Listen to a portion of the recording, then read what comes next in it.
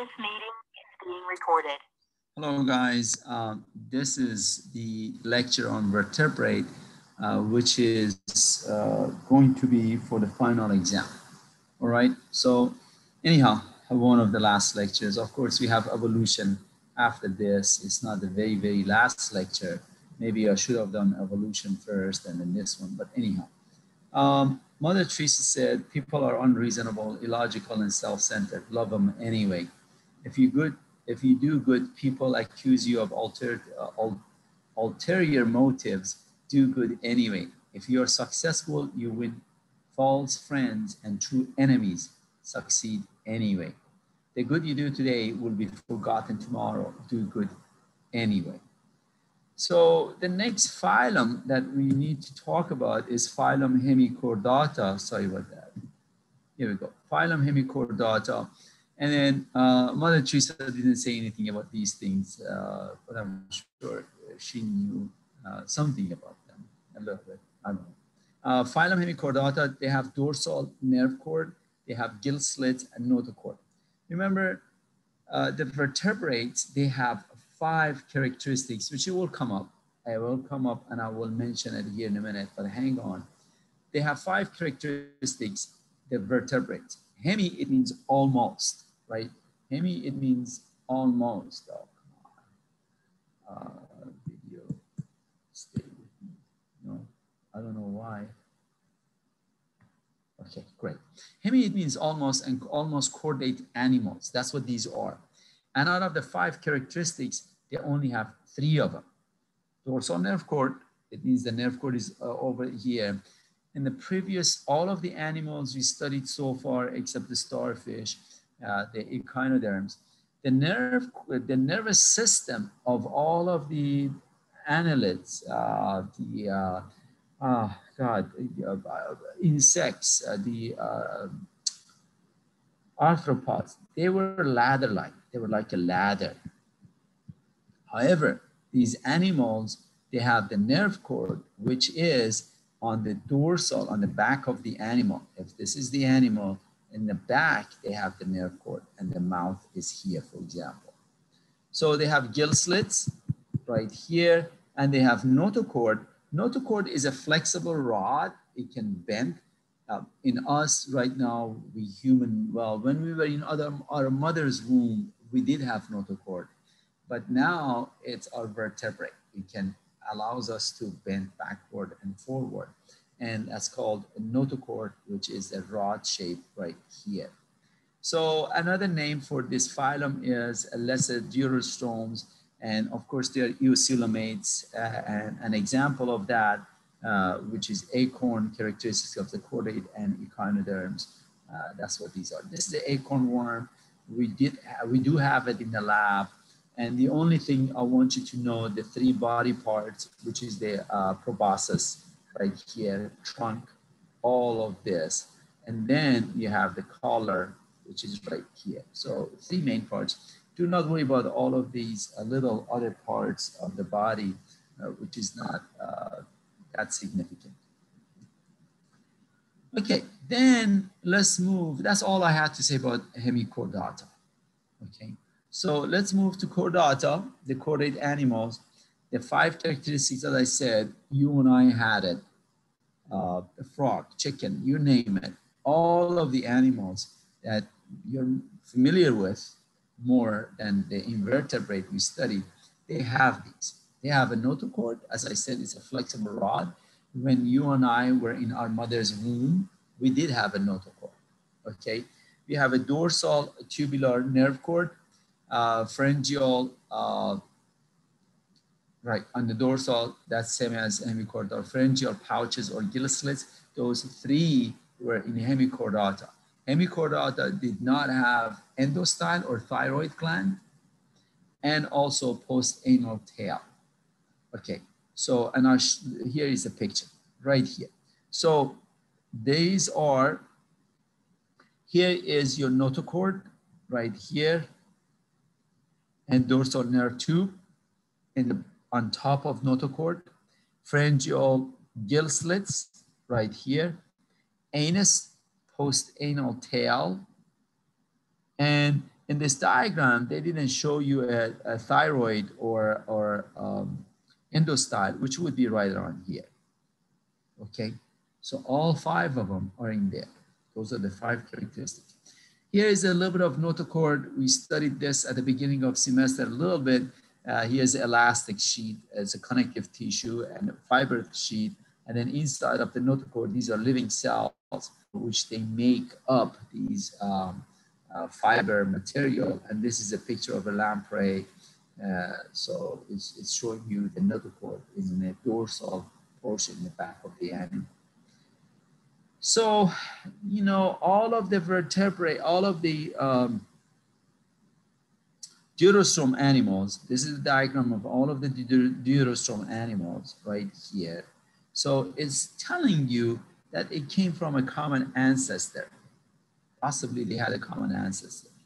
So a branching diagram showing the pattern of sharing evolutionary drive characteristics among species of higher taxa. And that is the definition of a cladogram. This is a cladogram. A cladogram is just branching of species that shows it came from a common ancestor right here.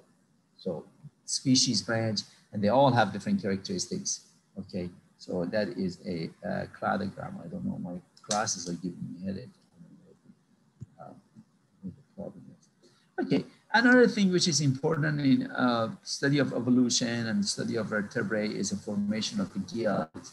So at the beginning, there was a mouth in some of this organism we studied. There was a mouth, and there were cilia in here, and then there was pharynx. And over a period of time, you know, the pharynx became powerful, muscular, and then they formed the gills. And later on, the organisms evolved. That's my arrow. Look at my arrow. It means evolution. Organisms evolved, and they had capillary around pharynx and the gills. Okay, so that increased the amount of the oxygen the animals could take. So when they could take more oxygen by these capillaries, as a result, they ate more food and they could grow bigger and more advanced. And that's the idea of having capillaries eventually around the gills. Okay, so that is the evolution of the gills. Started from just having animals with pharynx, and then eventually muscular pharynx with gills, and eventually that. So here is a subphylum Urochordata right here, tunicate animals right here.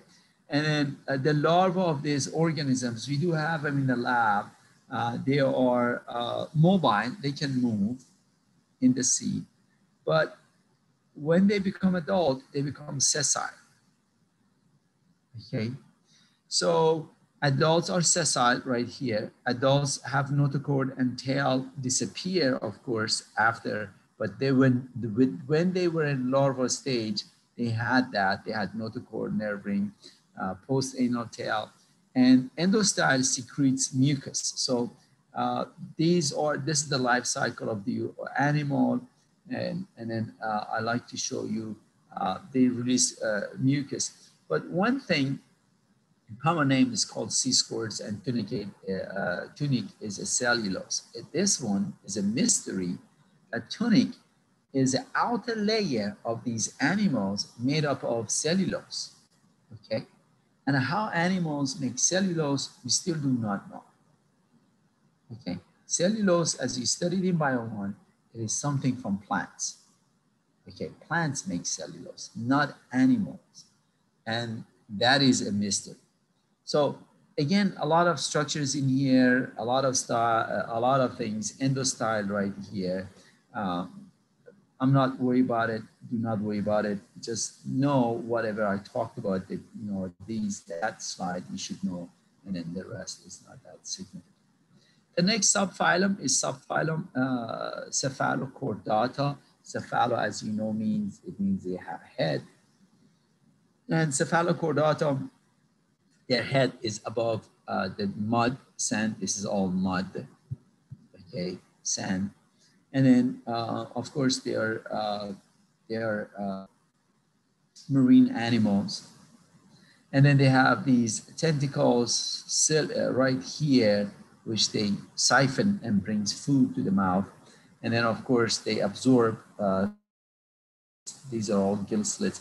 They absorb food and nutrient, and thyroid gland would be endostyle, would be right here. And they have a post-anal tail. Here's the anus. I'm sorry, here's the anus, and here's the tail.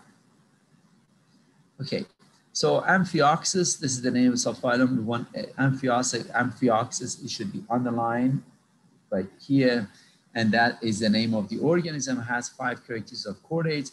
They have no heart, but they have closed circulatory system, no gills, and gas exchange across body wall. Remember, when I say no gills, but during the embryonic stages, they did have gill slits.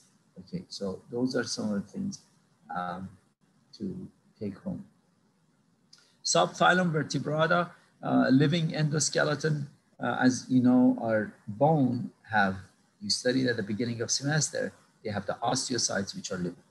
Pharynx and efficient respiration, closed circulatory system with capillaries, paired limbs, and advanced nervous system. Here is a hagfish or lamprey, and well, this hagfish, they attaches the gills to the body wall of fishes, and they make it nut out of themselves like this, and they suck blood this way. They can suck more blood. And of course, they have this caudal fin, and that's all I have to say about this organism. So they do attach to the gills or to the fishes, and they suck blood. The other one is lamprey. Lamprey is the largest ectoparasite on planet Earth that we know of. And what happens, there are 2 terms I would like you to know is anadromous and catadromous. So anadromous animals, they are fishes, pretty much both of them are fishes, that they migrate from the ocean to the fresh water, to the lakes, rivers, streams, and then they spawn, they lay eggs. That's what spawning means. An example of that would be salmon that you eat in the store, and lamprey, I don't think you would eat that. Okay. Catadromous animals, fishes that migrate from fresh water, from lakes, from streams, to ocean water, to marine, and spawn. An example of that would be eel. I know when you eat sushi, you eat eel. Okay, so those are catadromous animals. And the diagram here is showing you the life cycle of lamprey. Ichthyology, it means study of fishes. So, and fishes are, the term fishes is true if more than one species. You have a choice. You can use fishes if you're referring to more than one species of fish, then you can use fishes. Or you can use, say, fish. So the term fishes exist for those of you who are. If you don't want to use it for the rest of your life, you don't have to. Just use fish and still refer to different species of fish. So they are ectothermic. It means the external temperature determines the body temperature to some extent. Of course, there is a homeostasis. And then the jawless fish or hagfish, lamprey, I showed you a picture of them. Jawed fish, bony and cartilaginous fishes, and vertebral column replace the notochord. Of course, when in the embryonic stages, they have notochord, but when are like us adults, they do not have notochord, they have vertebral column. Shark, you guys are very fond of shark, some of you, so I thought I threw it in there and talk about it. But the main things is ampullary organ of Lorenzini. That is important, that is significant. It would be good to know because in the head region of the shark, you have a lot of them. They don't have a good eyesight, but they can detect water vibration, smell, and so on and so forth in their head, and they go toward their prey. The details of it, how it works, let's not worry about it. Let's move on. But that is the structure I would like you to know the ampullary organ of course, inside of them, they have neuromast cells and other structures as well. So,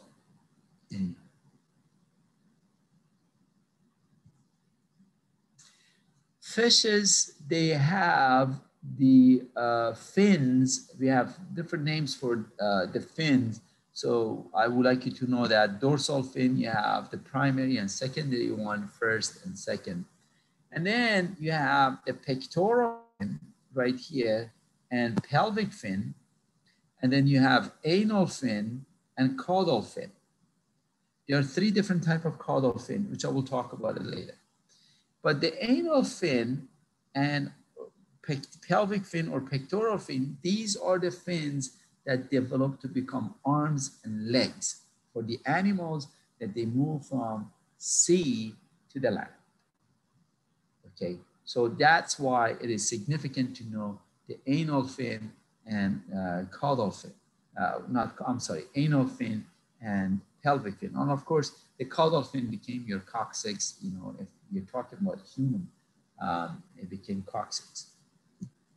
So as I said, there are three ichthyology study of fishes. There are three different type of caudal fin, like shark right here. It's not equal size. So it's called heterocercal. Diaphycercal, it is just like that, like lamprey, lungfish, hagfish, they all have diaphycercal. And homocercal, like bass, it's equal. Both ends are equal with these homocercal, like perch, bass, these type of fish. Then you have the fins.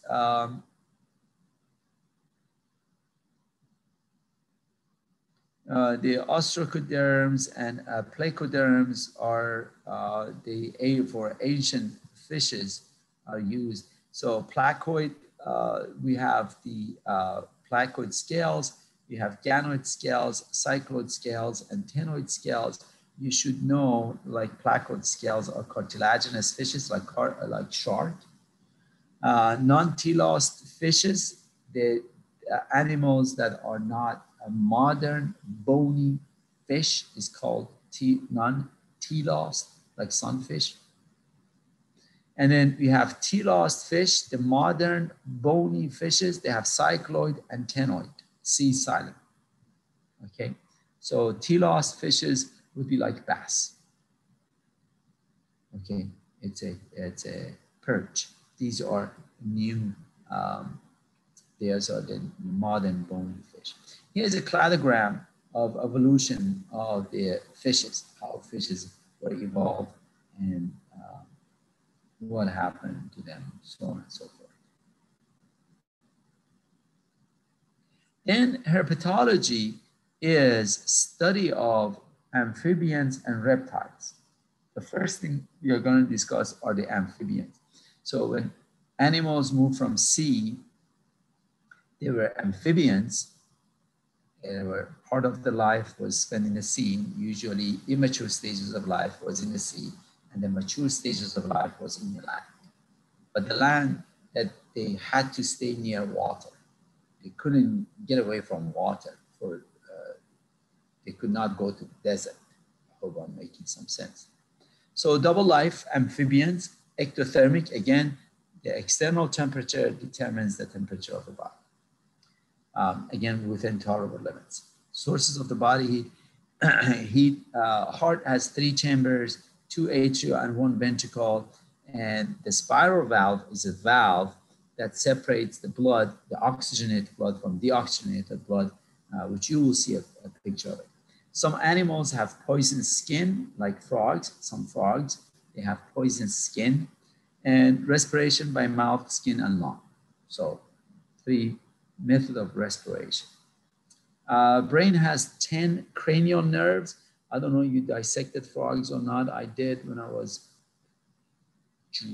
sophomore in college, and they have 10 cranial nerves. They have 10 cranial nerves. So respiration by mouth and brain with 10 cranial nerves. Here is the circulation of the blood in these animals, and spiral valve right here, that would be the spiral valve. So it does not allow the two blood get mixed up. A couple of terminologies here in the frogs, or animals in general. The male clasps female right here, and ampluoxis is the name of the process, right? The clasping, just go and the ampluoxis, and of course the fertilization is external. Male release the sperm, female release the egg, and sperm fertilizes the egg, and in the water you have eventually tadpole. So herpetology, again, reptiles, the first vertebrate on land, occipital condyle. We'll talk about that, the opening behind the eye orbit, there is an opening in here. We'll talk about what type of occipital condyle they have. That opening is called occipital condyle. 3-chamber heart, except crocodilians have 4 chambers, cranial nerves, 12 of them from the brain, and different amphibians. Outside temperature determines the sex of the animal. Here, that's what I was talking about. Your pectoral fin eventually becomes a forearm, and anal fin becomes legs when the animal starts moving to the land. Here's a cladogram of herpetology. Okay, so this is important. So I would like you to know anapsid animals that they do not have any opening in the back. An example of that would be turtle. Okay, then synapsid animals, which we are, we're human, that would be like a fox, mammals. And then you have diapsid animals right here, diapsid skulls with 2 temporal opening, and that would be like some birds and some crocodiles. Okay, they have 2 in the skulls, they have 2 openings in the back. Okay, ornithology is study of birds, avians, aves, and these animals are endothermic, internal generation of heat. Archaeopteryx lithographica is the fossil records, the imprint they found in Germany. It was the first bird they found on stones. And they have sternum and keel, 2 different bones. It's in front of the animals. You will see a picture of it here now. Sternum is where the ribs attach, and keel is where their flight muscles attach in the birds. They all have feather, but not, they all can fly, of course, different type of feather. Here is the Archaeopteryx lithographica. They found it, and nowadays they say most of the dinosaurs were birds, not reptiles, but again, we'll see what happens. There is a theory how these animals learn to fly. There are 2 theories. One, they went on top of a cliff and they jumped down. Of course, at the beginning, they didn't know how to fly. They died. The other theory is they were on the land and they learned how to fly going up. At the beginning, that was the most accepted theory, to go from ground up. But now they are accepting, they are saying this theory that they were on top of the ground and they flew down. They learned how to fly. And that was the first thing. That's the most accepted theory right now. Different type of feather. We have them in the lab. Vane feather is the most common one. And then dawn, which you put it in your pillows. And flip plume and Bristol. These are all different type of feather. But the most common one is vane feather, which I will talk about it. Right here is the quail. Right here is the shaft. And right here you have barb, and attached the barb are barbules. Okay, so those are parts of the vane feather. Oh, right. Okay, quail, shaft, I talked about it. You have vein, and then the, of course, the barb right here, and the barbules are attached to it. So the birds, they learn how to fly. There were a couple of factors, not only the feather, they had the air sacs, it made them more buoyant, plus the lungs. And also the bones, these are different type of, do not worry about this. When you take ornithology, you go outside and you watch birds, and then those are the things you look for to be able to call the birds, and also the sound of the bird. I had friends who took in undergraduate, they took ornithology. In the morning, they went out, and the lab practical exam, they had to listen to the sound of the bird and write down the name of the bird. But anyhow, so another thing that birds developed to be able to fly, the spongy bone was more. Look at all of the amount of spongy bone in here. There's only a little bit of compact bone here, not in us. In us, our compact bone is thicker, it's more than our spongy bone, okay? Another thing I wanna show you is the keel. You guys see that? That's the keel where the flight muscles attached, okay? And then of course you have sternum right here. We talked about that. Here are the comparing, do not worry about all of the details, comparing ancient birds with modern birds skeleton. That's what that is. Here is the ornithology of the birds, how birds evolved, and so on and so forth. The next one and the last one are the mammals. Mammalogy, 2 mammals lay eggs. Marsupial mammals, they have a pouch, and the young goes in the pouch. The marsupial we have in northern North America is opossum. Of course, you know, Australia is very famous, wallabies and kangaroos. Functions of the hair: protection, insulation, and behavior. Of course, we talked about behavior at the beginning of semester. So the animals make their hair erect, so it shows the opponent I'm big. That's what I mean by behavior. Homeothermic, maintain same body temperature. Difference between anapsid, diapsid, and synapsid, I talked about that. Here are the 2 animals that they lay eggs, duck-billed platypus and spiny ant eater. Okay, they are mammals, they have mammary glands. The young will drink milk from these animals, from the mother, but they lay eggs. Okay, but still they're mammals. Digestive system, all have teeth except some whales and anteaters. Insectivores, herbivores, carnivores, omnivores. Omnivores means they eat everything. We humans are supposed to be omnivores. What is cecum and its function? It stores food, and that's what its function. Right here, you can see in insectivores, you have a short intestine and no cecum. In ruminant animals, I would like you to know different stomach. There is esophagus, and this stomach has 4 chambers: rumen, reticulum, omasum, and abomasum. So those are the 4, like cow, sheep, deer, of course. They have, for regurgitation, they bring it back up and chew it and eat it eventually. They have huge cecum. Look at the cecum, okay? And then non-ruminant animals like us, the herbivores, not us, omnivores, herbivores, they have a cecum, which is a good size. And then of course the carnivores, cecum is very reduced. We human has a very small cecum, like carnivores, but we are not carnivores, we are omnivores.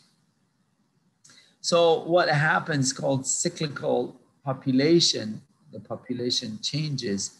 And then if you have birds, a lot of birds show up, and then the predators are low, so that there's a lot of food, so the number of predators go up. And then what happens over a period of time, we're talking about years, And over a period of time, and then since there are lots of predators, the number of the prey, the birds go down. And then next cycle, there is not enough food, the number of predators go down. And then the next cycle, then there is not a lot of predators, so the prey population increase, and so on and so forth. It's called cyclical population. And I hope. I said that in a few meetings, we are not using it, we are abusing it. That's Mother Earth. You've heard a lot of saying from different authors, different things throughout the semester, but that is from me. We are not using it, we are abusing it. Mother Teresa continues to say, honesty and frankness makes you vulnerable. Be honest and frank. People favor underdogs, but follow only top dogs. Fight for underdogs anyway. We spend years building, may be destroyed overnight. Build anyway. People really need help, but may attack you if you help them. Help people anyway. Give the world the best you have, and you will get kicked in the teeth. Give the world the best you have anyway. Okay, you guys, these are some of the pictures. I'm gonna let you look at them and enjoy on your own. What is developing in the world of genetics, these are possible. These are, of course, it's gonna be very meticulous, very tiny. They can do them, you know, the CRISPR gene, you've heard of that. First, let's take care of our diseases. But definitely, this is Photoshop. They did not do a good one on this one.